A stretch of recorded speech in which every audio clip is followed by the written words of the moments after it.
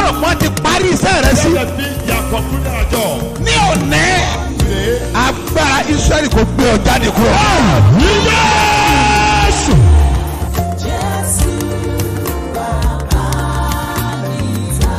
bí Jésù bá ti dé ayé ọjọ́ yẹn ní ìtàn ẹ yí padà.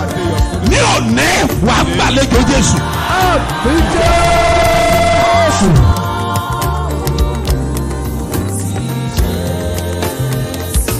gbé ẹwọ́ ẹ̀ sókè. àní ogun tí ń fi àkókò rẹ ṣòfò. Jésù tí olóore fi gbàgbé ẹ. ogun yẹn ṣọ́.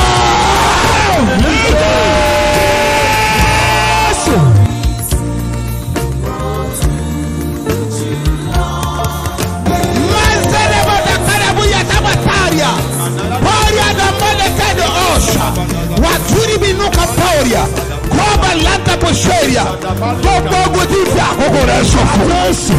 Lórúkọ Jésù, ogun yẹn wọlé.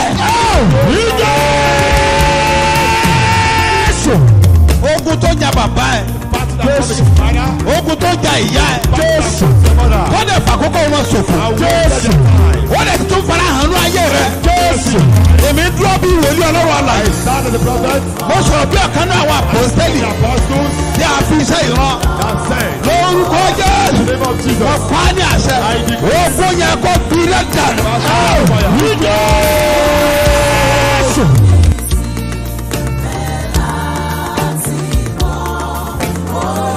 Nítorí pé ìwọ gbàgbọ́. Mo pa á ní àṣẹ. Ogun tí ń jà lé bàbá rẹ. Ogun tí ń jà lé màmá rẹ. Ogun tí ń jogún níbẹ̀ yẹn. Ẹ gbiná dànù.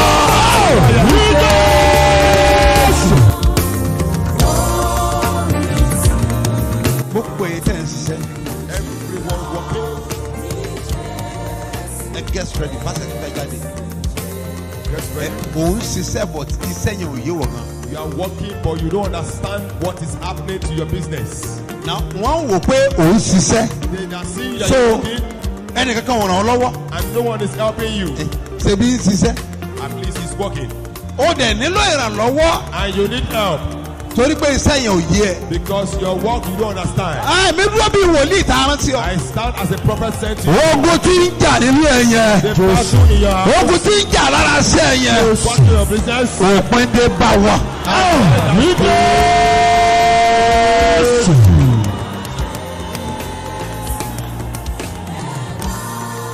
Paeli gasanda. Teli indaga. Okoroko bali indanu. Wetala vadukin. Solia lautambe e. Brapa ha. Ogun alágbèdá lórí iṣẹ́. Battle of darkness in your life. Ó yá para.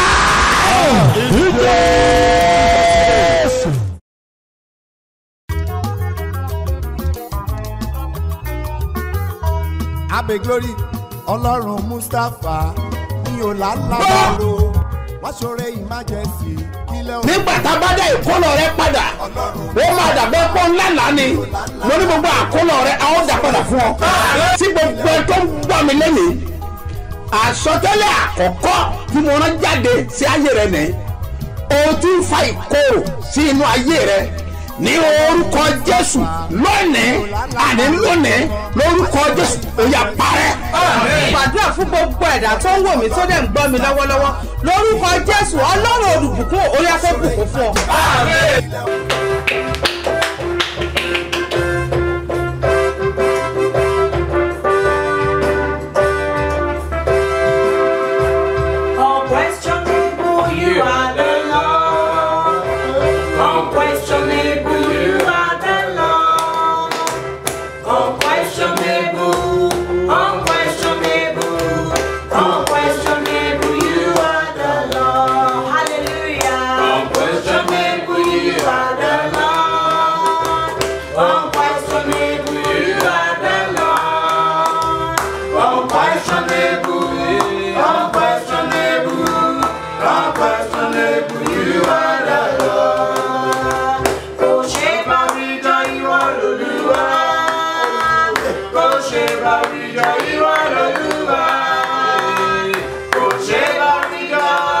Go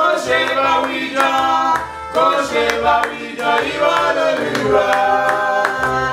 Ó ń ṣáájú wa, ó ń ṣáájú wa, nínú kòsíkò tó kù ká.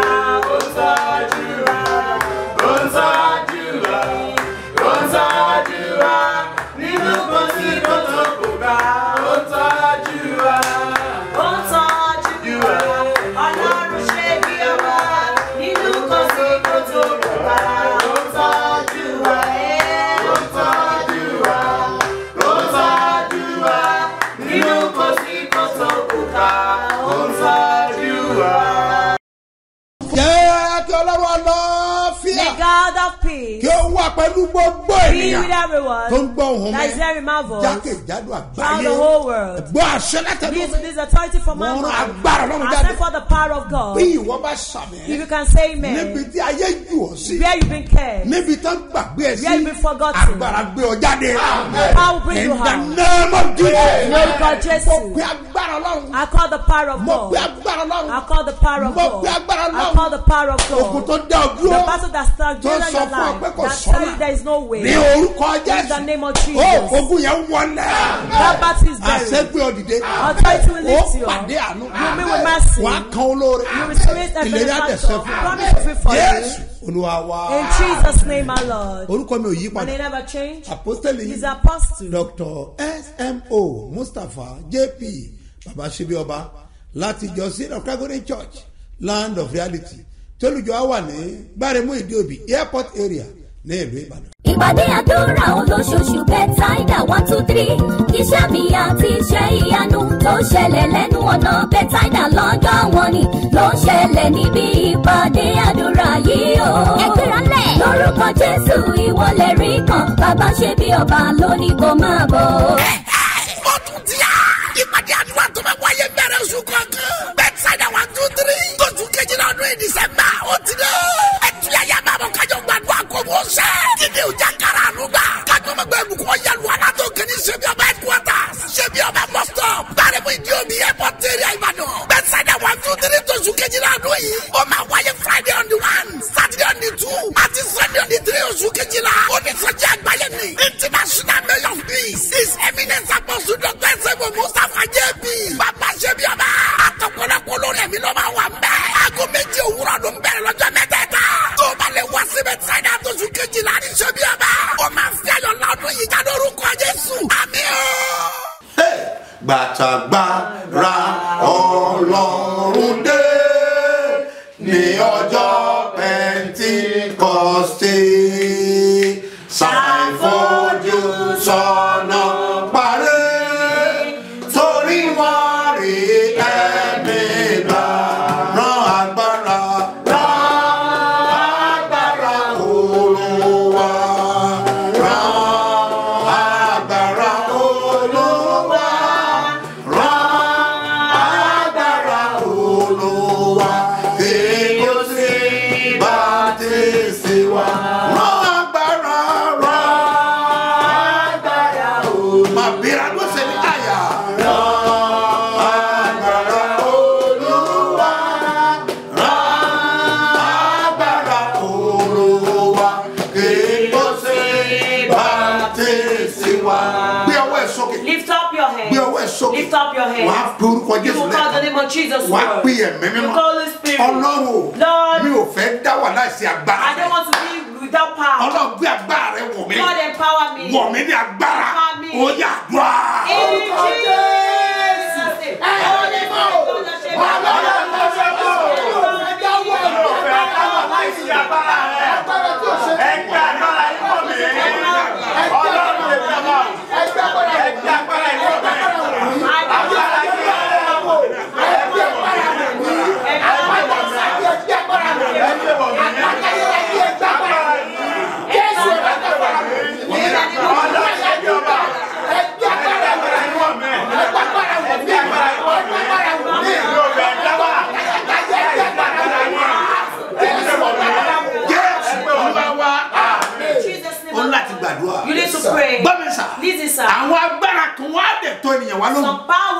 someone in the midnight. Níbi tó sùn sí. Where you slept. A fẹ́ gbé ọwọ́ wò ségbé. They want to raise your hand, you Wọ́n couldn't. fẹ́ gbé ẹsẹ̀ kò ségbé. Not to raise your leg, you couldn't. A gbìyànjú àti pé tó wà lẹ́gbẹ̀ẹ́. Try to call the person beside you. Ohun rẹ̀ ò ní gòkè. Your voice will not be loud. Agbára kan nìyẹn. It's a power. Bọ̀dá gbára bá bẹ̀rù ayé. The power of God is in your life. Tí iná yí ọ ká. Fire surround Wọn ò ní lè dánwò sí ọ. They will not try to Ẹgbẹ́ ọwọ́ sọ. So lift up your Ọlọ́run. hand. Lord, Ẹ̀dá náà agbára wọ̀ mí. you need power of God Tí for òkùnkùn ò lè That dójú darkness will not kọ. confront. Ọlọ́run ẹgbẹ́ mi wọ̀. Lord, the power. Ó yá àdúrà. Orúkọ Jésù, orúkọ Jésù, orúkọ Jésù. Ẹ̀mí mímọ́ o. Ọlọ́run Babasebioba. Ẹgbẹ́ agbára wọ̀ mí lọ́mọ tọmọtayátayá. Jésù ò ní ojú bẹ̀. Ní orúkọ Jésù. Ọlọ́run Babasebioba o. Ẹgbẹ́ agbára wọ̀ mí. Agbára wọ̀ mí. Níbi kí ẹ̀dá wọ̀ mí. Ẹ̀dá wọ̀ mí. Ẹ̀dá wọ̀ mí. Ẹ̀dá wọ̀ mí. Ẹ̀dá wọ̀ mí. Ẹgbẹ́ agbára wọ̀ wá.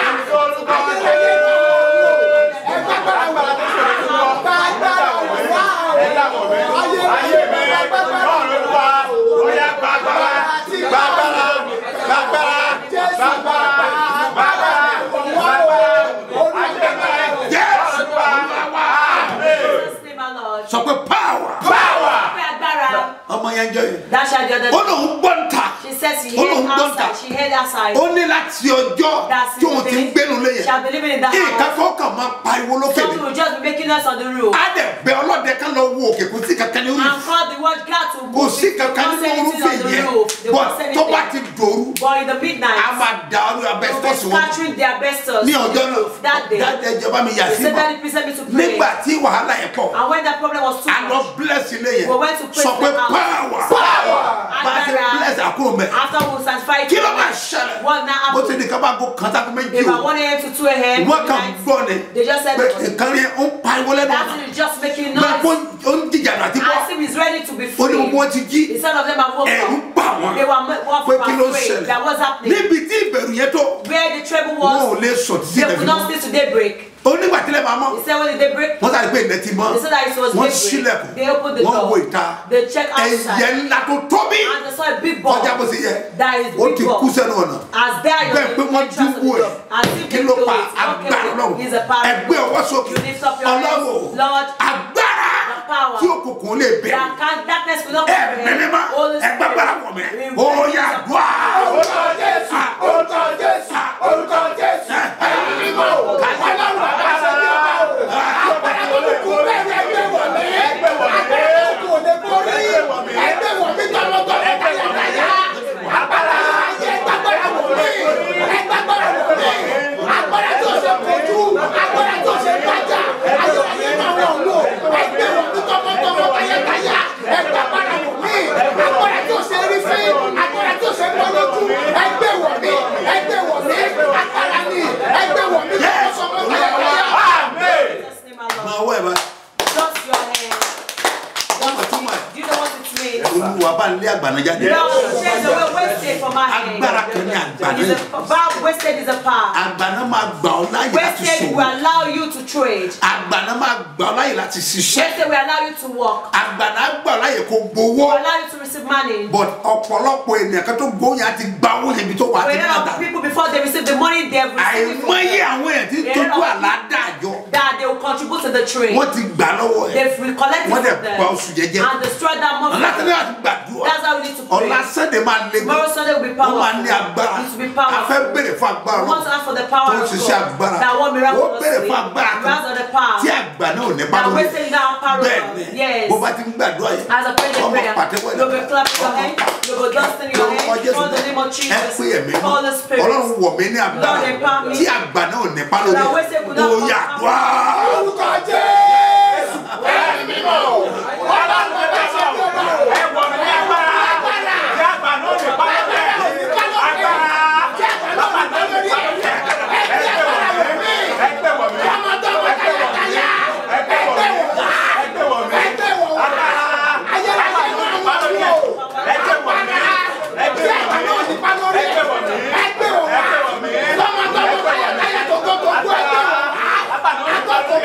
Ẹgbẹ́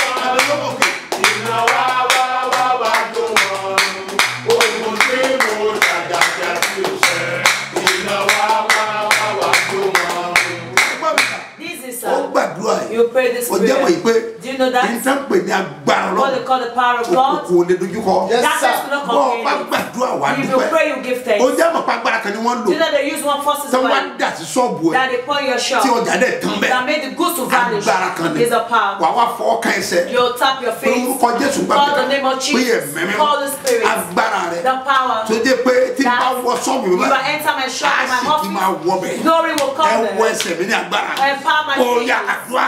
Orúkọ Jésù, orúkọ Jésù, orúkọ Jésù, ẹ̀mí mímọ́ o. Ọlọ́run Jésù ọba o. Agbára ẹ̀wọ́ ẹ̀kọ́ wẹ̀sẹ̀ mi. Agbára ìsìnkú ẹ̀fẹ̀ wọ̀ mí. Ẹ̀fẹ̀ wẹ̀sẹ̀ mi. Ẹ̀fẹ̀ wáyé mi. Agbára ìsìnkú ẹ̀fẹ̀ wáyé mi. Ẹ̀fẹ̀ wọ̀ mí. Ẹ̀fẹ̀ wọ̀ mí. Ẹ̀fẹ̀ wọ̀ mí. Ẹ̀fẹ̀ wọ̀ mí. Ẹ̀fẹ̀ wọ̀ mí. Ẹ̀fẹ̀ wọ̀ mí. Ẹ̀fẹ̀ wọ̀ mí. Agbára ìsìnkú ẹ̀fẹ̀ wọ̀ mí. Ẹ̀fẹ̀ wáyé mi.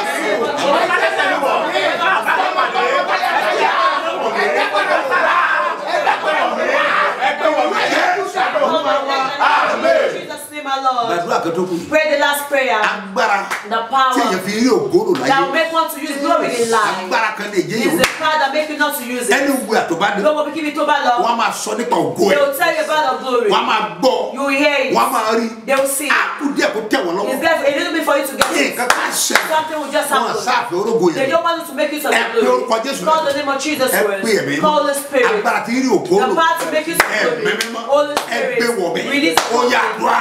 Orúkọ Jésù, orúkọ Jésù, orúkọ Jésù, ẹ̀mí mímọ́ o. Agbára Ọlọ́run ṣe lọ́wọ́ o. Agbára sórí ògbódò o. Ẹgbẹ́ wọ̀ mí. Ẹgbẹ́ wọ̀ mí. Ẹgbẹ́ wọ̀ mí. Agbára tó ní ògbódò. Ẹgbẹ́ wọ̀ mí. Ẹgbẹ́ wọ̀ mí. Ẹgbẹ́ wọ̀ mí. Ẹgbẹ́ wọ̀ mí. Ẹgbẹ́ wọ̀ mí. Ẹgbẹ́ wọ̀ mí. Agbára tó ní ògbódò. Ẹgbẹ́ wọ̀ mí. Ẹgbẹ́ wọ̀ mí. Ẹgbẹ́ wọ̀ mí. Ẹgbẹ́ wọ̀ mí.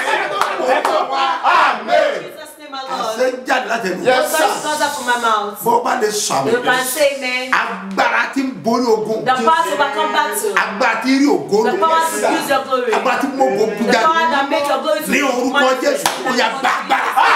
Receive power in Sọ Jesus' fọ́tò name. bá wà ní Facebook. If I'm on Facebook, Máa táàpù àmì ẹ̀. Fàmí rẹ̀ Or sílẹ̀. any other social media. or orí ayélujára mi Táàpù náà, àmì ẹ̀. fàmí ẹ̀ Kó sílẹ̀. dẹ̀ máa share program. Àwọn máa pín program Lè kiri. kú ní Málàyà. In the name of Jesus, Ọ̀pá aláṣẹ. authorize, Yóò dábàá. not suggest. Àṣẹ adánidúró. The authority of salvation. Láti òní lọ. From the end. Agbára òye dáná sọ.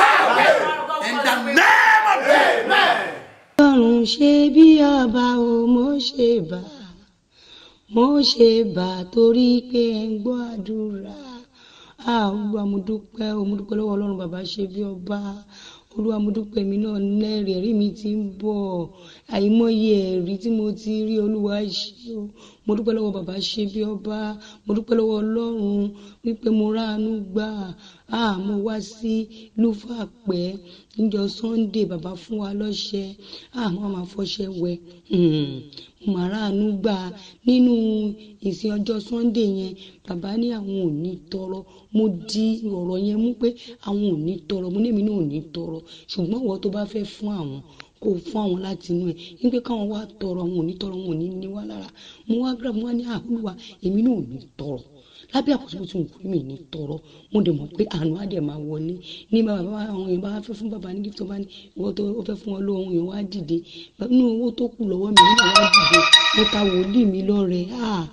dá bàbá bá ní ó yẹ lọ lọ́sẹ̀ yẹ ẹ lọ rówó ṣiṣẹ́ ẹ lọ rówó tajà nígbà tó di Monday Ọlọ́run ṣe bí ọba mo rẹ́ni fún mi 100,000 mo ta wòlíì mi lọ́rẹ 500 mo gba 100,000 mo tún gba 100,000 ó tún di ọ̀sẹ̀ yìí lánàá mo tún gba 100,000 Ọlọ́run ṣe bí ọba ẹ ṣé o mo dúpẹ́ mo dúpẹ́ èmi náà ti fẹ́ rówó tajà ọdún èmi náà ti wá rajà ọdún báyìí o Ọlọ́run bàbá ṣe bí ọba kí n tàtà jèrè kí n náà ní kú kí n náà ní kú ọlá ní fọmọ ṣiṣẹ́ ránṣẹ́ mo dúpẹ́ pé ń gbàdúrà mi mo dúpẹ́ pé wà mo tún mẹ́sẹ̀jì pé Ọlọ́run bàbá ṣe bí ọba Ọlọ́run Mustapha mo fẹ́ owó ẹ̀dẹ̀ gbàdúrà dúpẹ́ lórúkọ Jésù máa rí owó mo dẹ̀ rí owó náà mo ti mú ìdá mẹ́wàá mi wá mo bí mo ṣe ń gbà ni mo mú ìdá mẹ́wàá ni mo sẹ́ndì ìdá mẹ́wàá mi mo dúpẹ́ o ẹ ṣé o mo fẹ́ kẹ́rí mi túbọ̀ pọ̀ sí lórí àwọn ọmọ mi o lórí èmi gangan o mo fẹ́ ná dé orí gidi single mother ni mi o single parent ni mi ẹ ṣàánú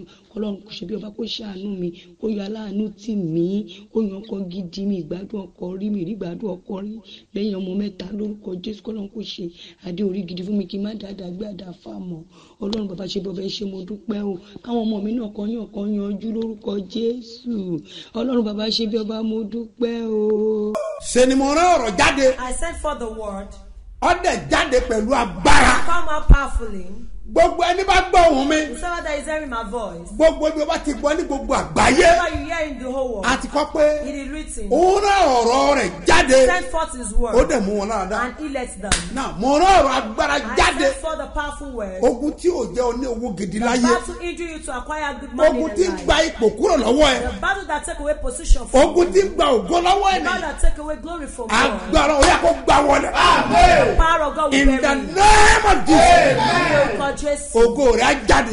Your glory will manifest. ìràwọ̀ rẹ̀ máa tàn. Your star will shine. wàá rí ọwọ́ mú. Make it. wàá dẹ̀ ṣe bí ọba.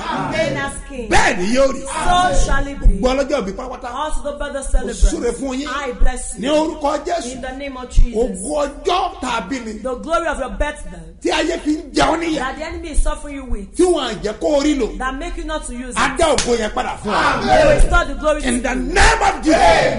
Lord Jesus. ọdún tuntun tó wọ̀ This yìí new year you've moved kó to. di ọdún ọlá fún ọ. The year of riches for ọdún you. ògo Year of glory. àti àṣeyọrí. And success. gbẹ̀yìn onígbéyàwó. All the mo people súre celebrating fún wedding yín. anniversary. Bless you. ìgbéyàwó yín. Your marriage. ayọ̀ kó wọnú ẹ̀ lọ. Joy will come to ẹ ó you. dẹ̀ ṣe bí ọba.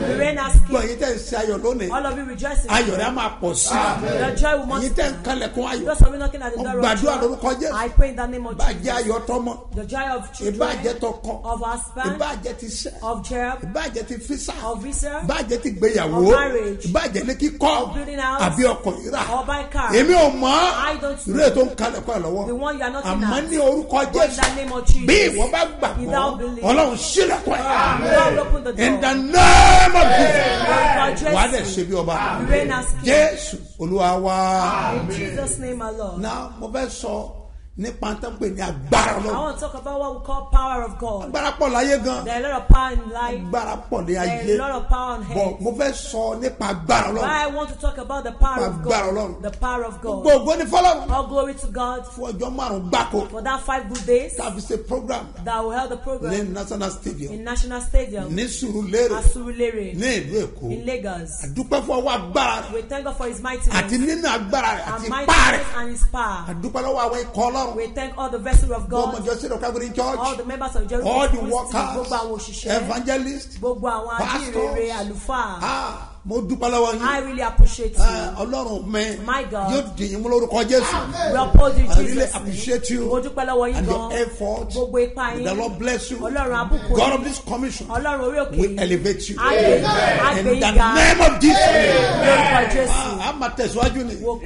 Move forward. Tẹ́mi bá stop yín rere. If I stop evangelism, Àjẹmọ̀ gbé that may have been done. sẹ́niyẹn. That's God. Agbélé mi lọ́wọ́. That be given to Gbẹ̀yìn me. tọ́lọ́run tú sílẹ̀. All of that God has Ẹ ní delivered. padà sínú èdè mi. Never fall In into the bondage name of again. Jesus. Lórúkọ Ẹ Jésù. ṣe gbọ́ àwọn ọ̀rọ̀ I Ọlọ́run appreciate àlàyé. all the men of Wọ́n God darapọ̀ mọ́ wa. that join us. Èlò la fẹ́ dárúkọ. How many ones want to mention? Dúpẹ́ lọ́wọ́ yín. I really Dúpẹ́ appreciate lọ́wọ́ you. yín. I Fún ìfẹ́ tí appreciate ẹ fi you hàn. for your love that you show. Tá ń bẹ̀rẹ̀ ajọ́ ènìyàn. That's why we'll be standing. Ìṣọ̀kan láàrin àwọn ikọ̀ Ọlọ́run. Unity among the men of God. Crusade ò kì í ṣe fún ènìyàn kan. Surgery is not for only one person. Crusade wà fún gbogbo ikọ̀. It is for all the vessels of God. Foríkorí. You come Kájọ together. farapọ̀. We'll jump together Kájọ bí ogun Sátánì wò. to destroy the battle of Bẹ́ẹ̀ni, Satan. Yes. gbọ́ mi sà. This is Wọ́n sir. gbàdúrà. I pray. Ìpè yóò ní wálẹ̀ láéláé. Your calling will never In the fall. name of Jesus. Lórúkọ Jẹ́ ká Jésù. appreciate Kádúpẹ́ lọ́wọ́. ìránṣẹ́ Ọlọ́run wa The láàyè. man of the living God. In fact, àdúpẹ́ lọ́wọ́ We Ọlọ́run really appreciate fún God ọwọ́ agbára for His tó fi mightiness bá wa rìn that I walk with nínú ìrìn àjò náà. us in that journey. Archbishop Archbishop Isaac Isaac Idahosa. Idahosa. Dúpẹ́ lọ́wọ́ We Ọlọ́run appreciate God fún ọwọ́ agbára náà ayé for the yìí. mighty hand of Gbogbo God àwọn upon your ẹ̀kọ́ life. Ọlọ́run. All the men of Gbadárúkọ God. àwọn kan. We have mentioned Yóò some names. kú àwọn kan. You should let with Ṣùgbọ́n mo others. dúpẹ́. But I really Gbogbo appreciate àwọn tó you. wá sí ìpàdé All yìí. people that come for Mo this appreciate program. Mo yín. dúpẹ́ lọ́wọ́ yín Ní gan. Gaboda him. In the name of Jesus. Ọ̀gbàdúrà. gbàdúrà I pray lórúkọ Jésù in the name of ayọ̀ rẹ máa dalẹ̀. Your joy will jẹ́ last kí long. appreciate wa tó ń gbọ́ èrè Let me òwúrọ̀. appreciate all the listeners of bẹ́ẹ̀ ni the gbogbo program. àtọ́ ń gbọ́ èrè òwúrọ̀. All the listeners èmi of the gbàdúrà program. fún I pray ọ for ò ní you. gbọ́ lásán.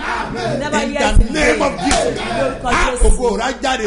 glory manifest. ògo rà jáde. glory manifest. ìlérí máa ṣẹ fún ọ. Promise will fulfill wàá dẹ̀ for ṣe you. bí ọba. You reign as king. Jésù Olúwa wa. In Jesus' name, our Now, Lord. mo ń sọ nípa agbára Ọlọ́run I'm lódùn talking fún about the power of the living God. mo ní agbára pọ̀ ní I ayé. said there are a lot of power on earth. agbára pọ̀ ní ayé. There are a lot of power in life. ọ̀pọ̀lọpọ̀ agbára láti fojú rí láyé. You have seen a lot of power in life. àwọn agbára tó yẹ pé power that- ẹ̀rù ó báyọ̀ téèyàn bá rí. One will be afraid when you see it. àmọ́ gbogbo àwọn agbára wọ̀nyí But all this power, ni wọ́n tẹríba they bow níwájú Ọlọ́run down lódùn before the Almighty God. náà Ọlọ́run dẹ̀ ṣèlérí And God promised láti fún gbogbo èèyàn ní agbára to náà. give everyone the power. Bíbélì wípé The Bible says, èyí ó gba I agbára will receive tá a power bá gbẹ̀mí yẹn láàyè when ni you allow the Spirit. nígbà tí ẹ̀mí mímọ́ bá When the pàdé. Holy Ghost come upon you. yá ọ̀la Sunday Tomorrow, just wọ́n máa dàbí ọjọ́ Pentecost to be like the day of Pentecost. ọjọ́ agbára The Ọlọ́run. day of power of bá mi God. sà Listen, sir. bí ò bá sí agbára náà náà If ayé. not the power of God in your life, Number one firstly, wọ́n lè jẹ́ ọ níyà. they can suffer you. tó o bá ní agbára You don't Ọlọ́run have the power of God, wọ́n lè pọ́n ọ lójú. you can be afflicted. wọ́n lè sọ ọ́ dèyàn They yẹpẹrẹ. can make you just a mere person. because wọ́n á lo agbára kan lórí ẹ̀. Because they will use their power over tó o you. bá dẹ̀ ní agbára And if Ọlọ́run you don't have the power of God, á kàn sọ ọ́ di ènìyàn they will lásán. just make you useless. tí o bá ní agbára You don't possess power. wọ́n á mọ̀ pé ọ wá dẹ̀ fàgbàdàn sọ́wọ́ ẹ lójú They will àlá. intentionally call you and deposited with yes agbára kan náà lò. is a power they so use. kí n tó dẹ̀ lè yọ ẹ́. And what can escape you òun to náà ní agbára is Ọlọ́run. the power of gba God. Jésù wípé When Jesus ó ní said, agbára tí ń bẹ láyé the power on heaven àti and ọ̀run earth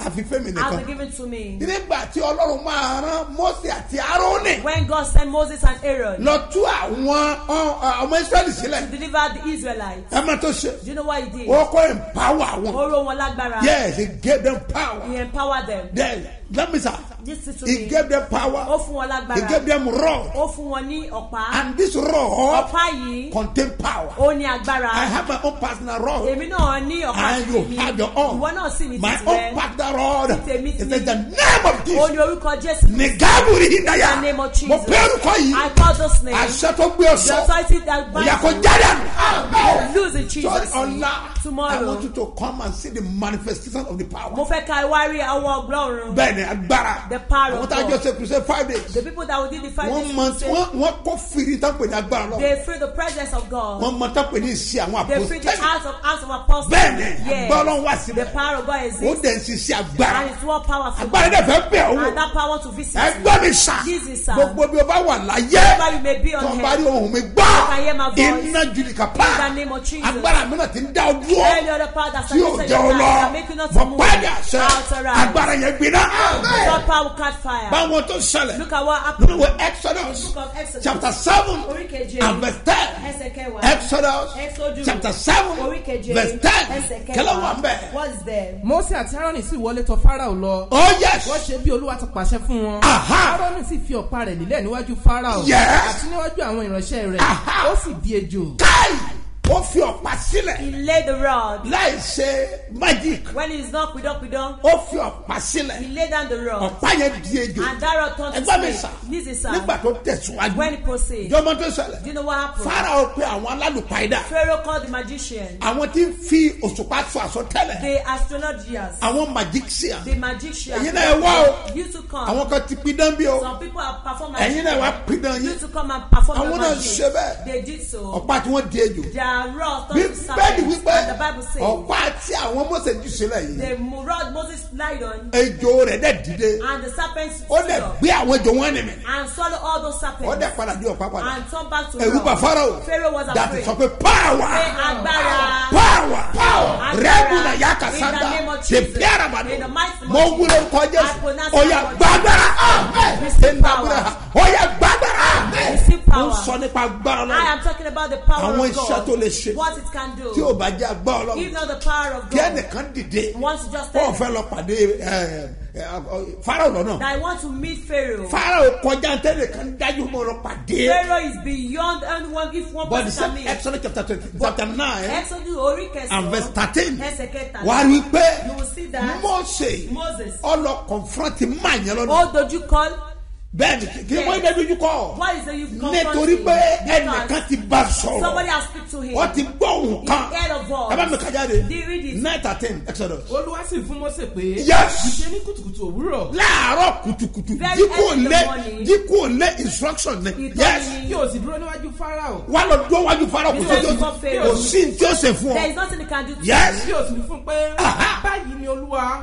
Ọlọ́run àwọn Hébérù wí. Yes. Jẹ́ kí àwọn ènìyàn mi kí ó lọ. Káì. Kí wọn kí ó lè sìn mí. ní àdàrú kàtà. In the name of Jesus. bẹ́ẹ̀ gẹ́gẹ́ la rán mi sí gbogbo Exactly, èyí. have been sent to everyone. gbogbo èyí tí wọ́n dá dúró. All of it have been stagnated. tí wọ́n jẹ́ kó o lọ. That they allow not to and that is move. the message throughout the 5 days. Ọ̀rọ̀ náà ni tá a sọ fún bẹ́ẹ̀ni ọjọ́ we are márùn-ún. serving the God of unstoppable. Àwa ń sin Ọlọ́run tó ṣe dádúró. ní ìdárabọ̀ kan In the name of ó wá Jesus. pè ọlọ́run yẹn. I call the tí o God ṣe dá dúró. that is unstoppable. gbogbo ìwọ tí ayé dá dúró. All of it that have been stopped number your life. one tí Ìkọ̀kọ́. wọ́n jẹ́ kó o lóyún. They didn't allow you to conceive. ìwọ tí ayé dá dúró. You that have been delayed. wọ́n jẹ́ gba visa. They didn't allow you to receive visa. ìwọ tó dá dúró. You that have been stopped. wọ́n jọ ṣègbéyàwó. You did not do marriage. ìwọ tó dá You dúró. that have been stopped. wọ́n jọ They kọ́lé. didn't allow you to build house. ìwọ tó dá You dúró. that have been wọ́n stagnated. jọ ra mọ́tò. You did not buy car. ìwọ tó dá You dúró. that have been delayed. tí iṣẹ́ rẹ̀ lọ́mọ. Your business is not moving ìwọ far. tó dá You dúró. that have been delayed. wọ́n jọ pàdé aláàánú. You not meet your benefactor. ìdádúró àwọn àgbà ni. That has delay of agbára kan ni wọ́n elders. Is lò. a power they use. àmọ́ mo jáde bí But I wòlíì. come out as prophet. mo rán ọ̀rọ̀ jáde. I sent for the word. bí ìwọ bá lè sọ If thou can say bẹ́ẹ̀ níbi that, tí ìwọ wà ní. there you are. mo pa á láṣẹ. I authorize. ní orúkọ bàbá. In the name of the àti Father, ọmọ. of the Son, àti ẹ̀mí mímọ́. and of the Holy Spirit. àṣẹ yẹn. Thou authorize. ó yá gbiná.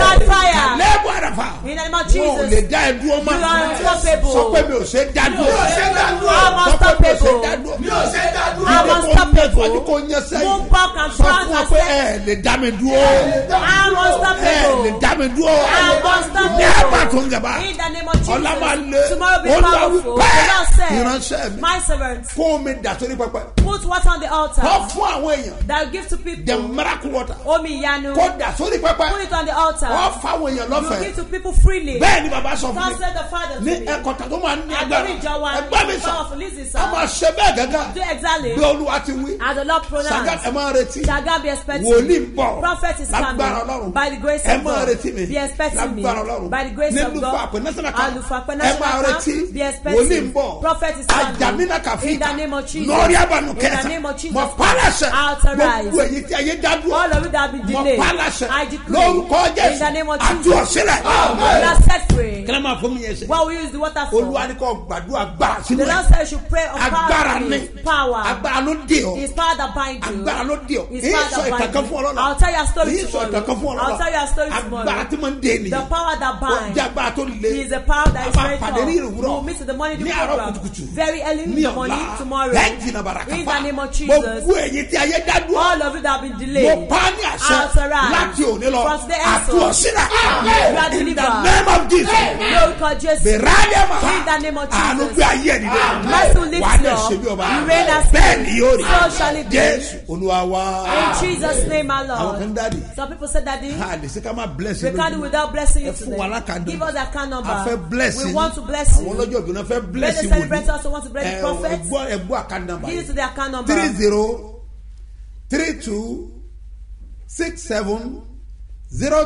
3032670285 gbọ́lẹ̀ kan sí. Hear it again.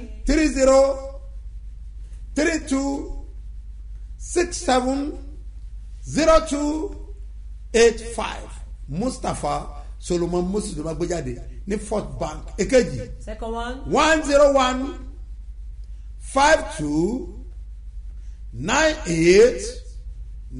101529895 Seed of Christ Golden Church ló máa gbé jáde ní Zenith Bank ọ̀rọ̀ tiẹ̀ náà mẹ́ jáde. What present for my bọ́ ọ house? bá lè You sàmẹ́ can say ní amen. orúkọ In the name Jésù of kí Jesus. ògo rẹ kó jáde wá.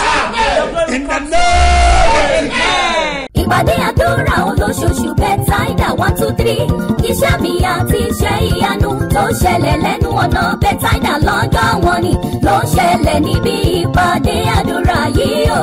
ẹgbẹ́ránlẹ̀ lórúkọ Jésù ìwọlẹ̀ rí kan bàbá ṣe bí ọba lónìí kò máa bọ̀.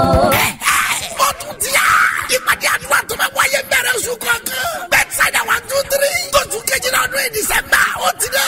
ẹtúyàyà bàbá kájọ gbàdúrà kó bó ṣe. dídé ọjà kára àlùgbà kájọ mẹgbẹ́ ìbùkún yẹlu alátó kìíní ṣebí ọba headquarters ṣebí ọba bus stop gbàrẹ́mú ìdí omi airport area Ìbàdàn. bẹ́tàìdà 123 tóṣù kejìlá ọdún yìí ó máa wáyé Friday on the 1 Saturday on the 2 àti Sunday on the 3 oṣù kejìlá. Onísọjí àgbáyé ni. International Mayor of Peace. His Eminence Apostle Dr. Babasebioba Mustapha JB. Babasebioba. Àtọ̀pọ̀lọpọ̀ lórí ẹ̀mí ló máa wà mbẹ́. Aago 2 òwúrọ̀ ló ń bẹ̀rẹ̀ lọ́jọ́ mẹ́tẹ̀ẹ̀ta. Tó o bá lè wá síbẹ̀ sáyidá àtọ̀sù kejìlá ní Sebioba. O máa fi ayọ̀ lọ́dún yìí ká lórúkọ Jésù. Àmín o. Bí wòlíì. I stand as prophet. Àsọtẹ́lẹ̀ tẹnu mi jáde. Prophecy comes out from my mouth. Ní orúkọ Jésù. In the name of Ó yá Jesus. gbàgbára. Gbàgbára. Gbàgbára. Gbàgbára. Gbàgbára. Gbàgbára.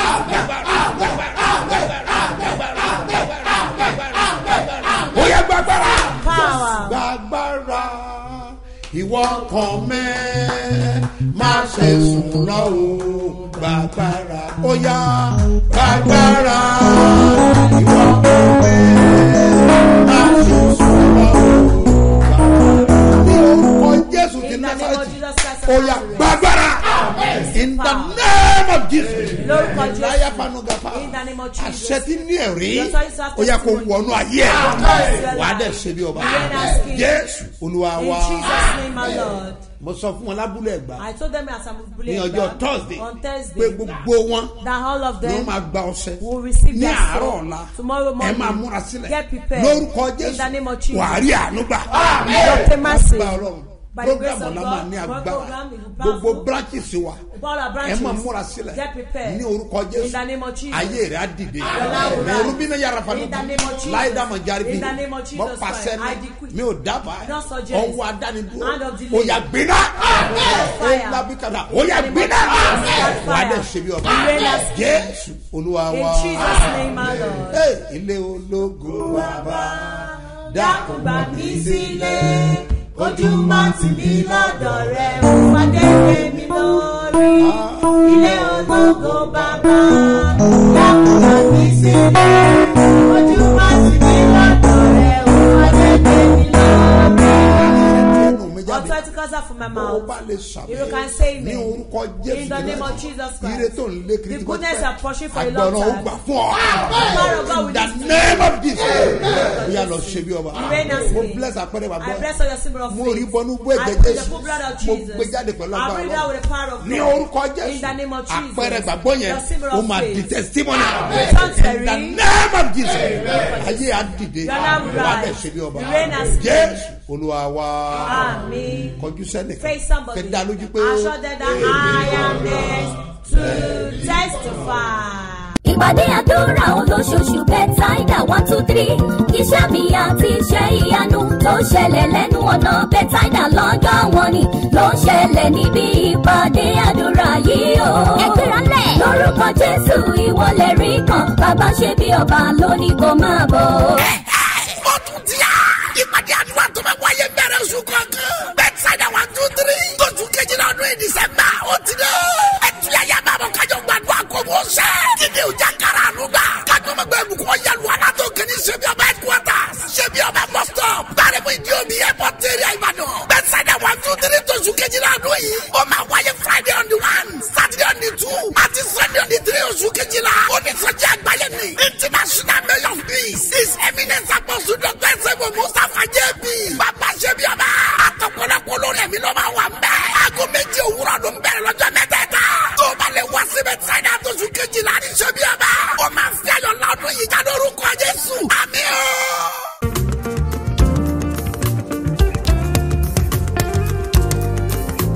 Ibi tí wọ́n rò wọ́n ti parí iṣẹ́ rẹ sí. Ní òní agbára Israẹli kò gbé ọ jáde kúrò.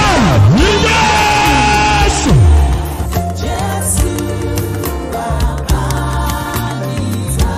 Bí Jésù bá ti dé, ayé ọjọ́ yẹn ní ìtàn yí padà. Ní òní wàá gbàlejò Jésù. Jésù.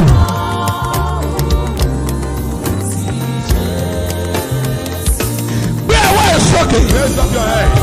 Àní ogun tí ń fi àkókò rẹ ṣòfò. Jésù tí olóore fi gbàgbé ẹ. Ogun yẹn ṣọ́. Jésù.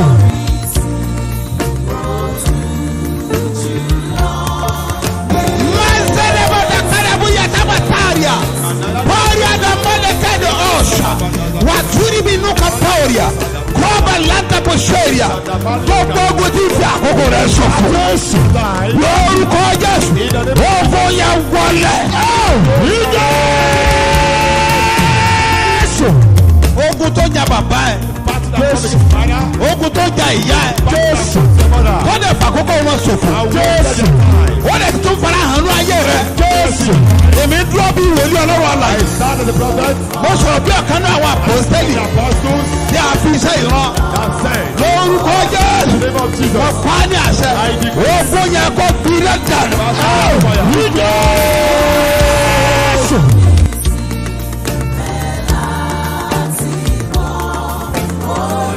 Nítorí pé ìwọ gbàgbọ́. Because you believe. Mo pa á ní àṣẹ. Ogun tí ń jà lé bàbá rẹ̀. Ogun tí ń jà lé màmá rẹ̀. Ogun tí ń jogún níbẹ̀ yẹn. Ẹ fi iná dáná.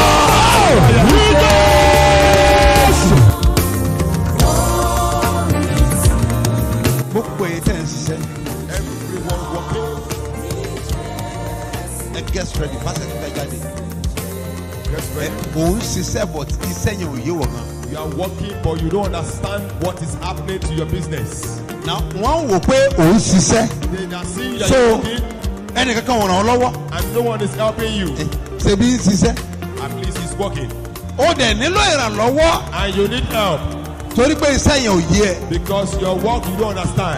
Mi dúró bí wòlíì tá a rántí ọ. I stand as a prophet sent to you. Ogun tí ń jà nínú ẹ yẹn. The battle in your house. Ogun tí ń jà lára sí ẹ yẹn. What to your business? Òpin dé bá wa.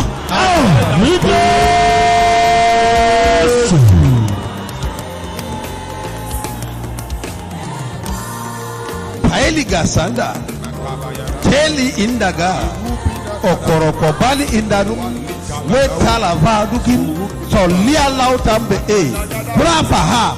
Ogun alágbèdá lórí iṣẹ́. The battle of darkness in your life. Ó yá para.